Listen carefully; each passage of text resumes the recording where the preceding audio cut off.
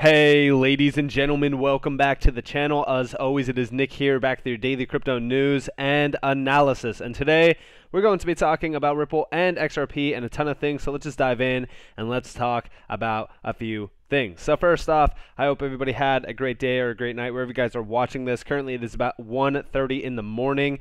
We are watching a few things right now as we do kind of usher into the next few days. The number one thing that we have been paying attention to is the Ethereum merge. I do think that this is actually going to be pretty bearish for the entire market. I think that this is going to be a sell the news event, and I think that this is going to be one of the largest sell the news events in the history of crypto so far. So, this is one that I am watching closely. 48 hours do remain since this post. It has dropped a little bit, but we're not too far behind. It's about 24 minutes ago when this did drop. So definitely pay attention to the Ethereum merge. We are watching this closely. And also, not to mention the CPI numbers. They are going to be released here soon.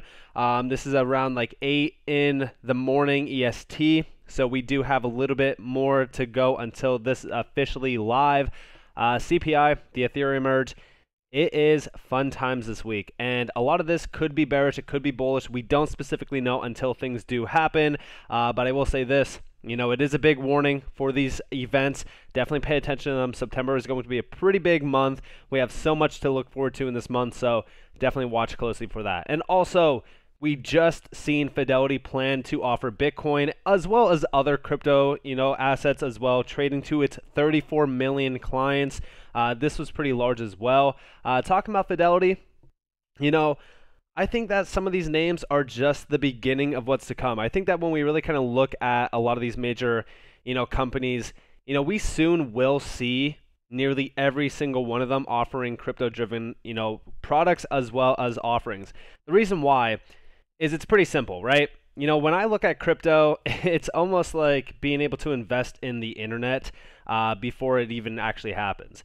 I think that this is probably one of the biggest opportunities of our lifetime. And when we really kind of look at that, these other major players like Fidelity, etc., they also understand exactly where crypto is headed.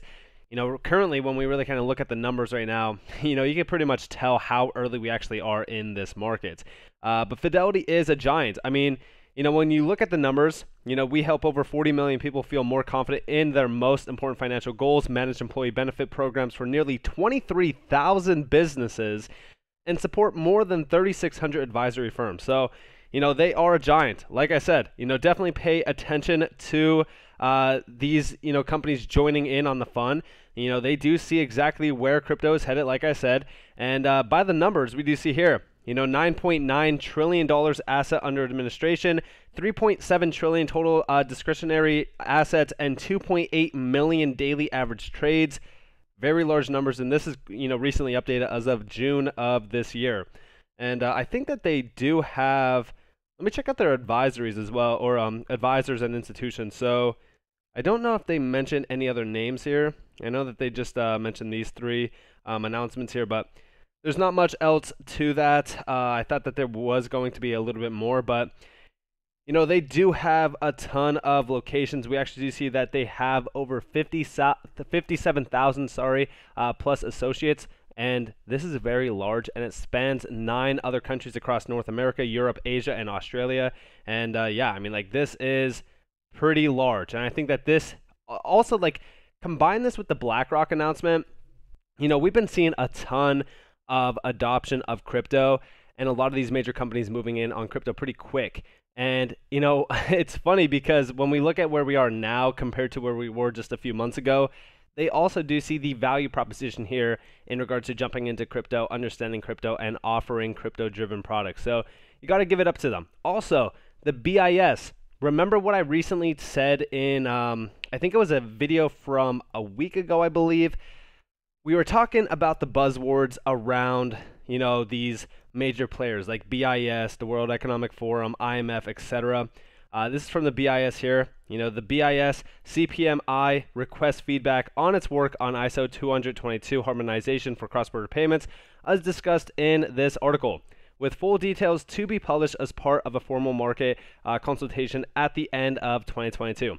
Now, when we are focused on the buzzwords, cross-border payments, every single time that I think of cross-border payments, I could only, go back to Ripple. And this is not because I'm biased on XRP or, I am a substantial holder of XRP or anything like that. No, it's just because when we focus on things around the cross-border payment sector, we kind of just look at what is way more efficient than Swift. Swift is old age technology, and we actually do see this comment down here where they are saying, Swift is old, using, make up new. Please use new tech, XDC, XRP, XLM. And I mean, it is truth, right? Like when you look at Swift, comparing it to any of these processes within crypto, you look at the, XRP method with Ripple. It is a very large, substantial innovation. And when you look at where these major players are positioned, like, XRP has major connections. With what Ripple has accomplished just recently, they are bridging the gap for XRP to be utilized globally. And I do think that the BIS is also aware of what Ripple has accomplished. I think that all of these major players are as well. I think that it's only a matter of time before, we do see the locks being unlocked for XRP to be utilized globally, specifically around some of these major players.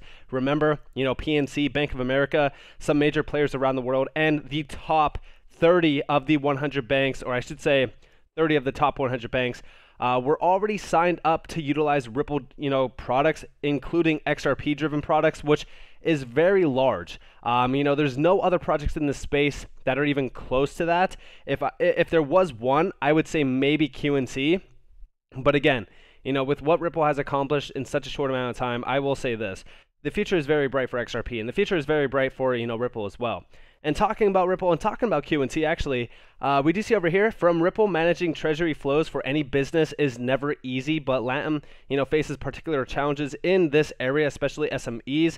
Learn how the region is streamlining cross-border payments in an effort to strengthen local economies. Again, going back to cross-border payments is always going to be the key focus here. Now, again, I take you back to June 27th, of this year. Transforming cross-border payments in Latin America. This is from Quant. We do see a direct quote from Gilbert Verdian here. Actually, he's saying moving to blockchain-based payments and using networks like LAC Chain can be vastly cheaper, easier, and more efficient than re-engineering older payment infrastructures. And yes, this is exactly the key here. When we really kind of look at, crypto, it is truly disrupting key processes. DLT itself is going to not only fully disrupt sectors like cross-border payments, but it's going to make everything streamlined, everything more efficient. And we actually even see a quote down here, like DLT applications have the potential to vastly increase financial inclusion, improve the sustainability of supply chains, protect intellectual property, reduce fraud, and even support democratic processes. And, with Overledger, I really do think that Overledger is going to be a key here. Remember, they already do, like Quant and Ripple are already working together closely on a lot of things. I would say that this is probably one of them, and the reason why we'll get to that in a second. But first off, I do want to share with you guys a few use cases that they do have in the payments and banking sector. First off, stablecoins, programmable currency, then remittance solutions using stablecoins, and also wholesale stablecoin and account management functionality. So they are focused on some pretty big, areas here.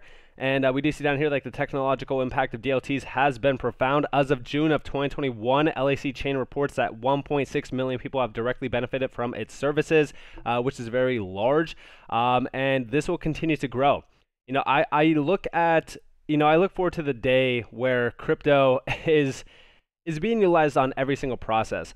It's going to be the underlying core technology of nearly every single process that is, basically worked on a day-to-day basis. Like, if you think about it, you go and send a transaction, or you go and make a payment, or do anything, you order something, the day where crypto is a player behind every single one of those processes, that's going to be the day that crypto is no longer, this small market that's worth 1 trillion, 3 trillion, 10 trillion. Like, I look forward to the day where crypto is worth $50+ trillion in market cap.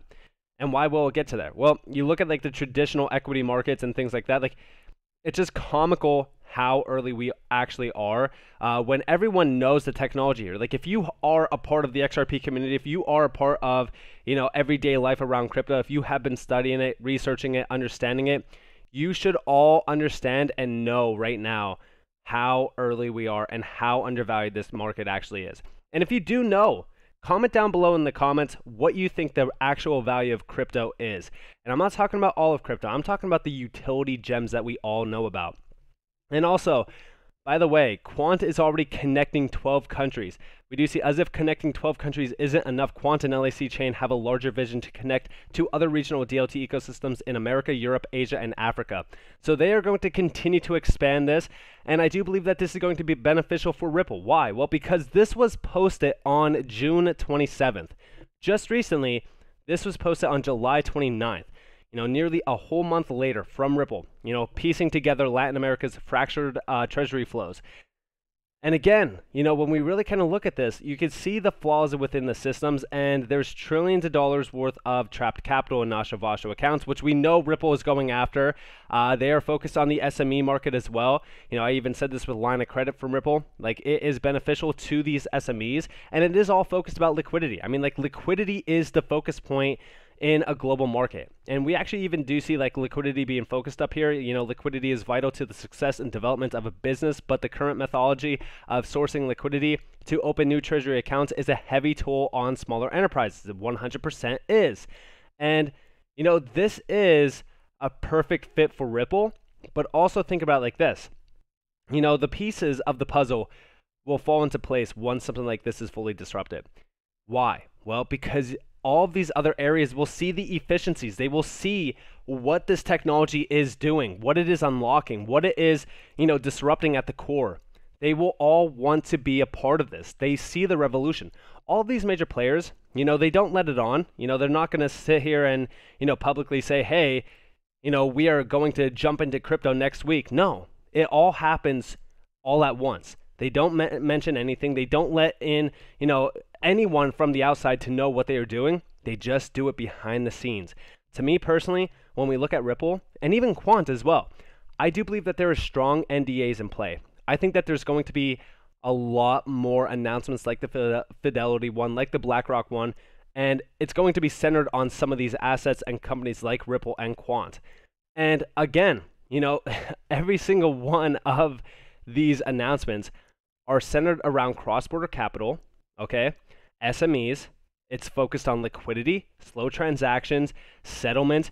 Instant settlement is a big key, transparency. And even they do mention down here, like the region is comprised of 17 countries, all with different and frequently changing FX rates, processes, tax regulations, and banking structures. As noted in the previous section, additional resources generally unaffordable to SMEs are required to organize this extensive information and administer a proper course of action for the business. So they are trying to, connect all of this, allow for things to be streamlined. I honestly will say this, right? When we really kind of focus on these major innovations, when we talk about these announcements like this, I know that this is going back to July. Trust me, I know that this isn't like the newest, announcement from Ripple. But the reason why I bring this up, right, is because they are, piecing together, these major fractured treasury flows. But it's also the idea that, like, when you look at what Quant is doing here, they are also connecting everything to one. That is what Ripple is trying to do here as well. So these two are probably working together. I would say the big deal here is like probably these remittance solutions. I don't think that they need to utilize stablecoins. But if they had to, then I could see stablecoins issued out on the XRP ledger, utilizing XRP as like a settlement token between a stablecoin and like, we'll just say like fiat currency for an example. I could see that being a use case here from Ripple with Quant. But I do think that these are two players that are completely on different levels. When we look at like XRP as a token compared to like QNT as a token, I just stack both of them. There's like, these two are not in competition. If anything, Quant complements, XRP, and with what Ripple is doing as well, like, I think that Ripple could benefit greatly from working with Quant, and they are already working together. They are both on the Digital Pound Foundation. They're both on the Digital Euro Association as well. And they are both on, I want to say Quant is, but I think that they might not be on the Digital Dollar Project. But I know Ripple is a part of it. So again, you can definitely see what is happening here. And I'm very excited for the future around this market. So with that being said, I hope that you guys enjoyed this. But if you guys did, definitely leave a like, subscribe to notifications on if you guys have more free content. You guys are more than welcome to follow me on Twitter and join the free Discord down in the description below. As always, I hope that you all have a beautiful day, beautiful night, wherever you guys are in this beautiful world. This has been Nick. Peace out, guys.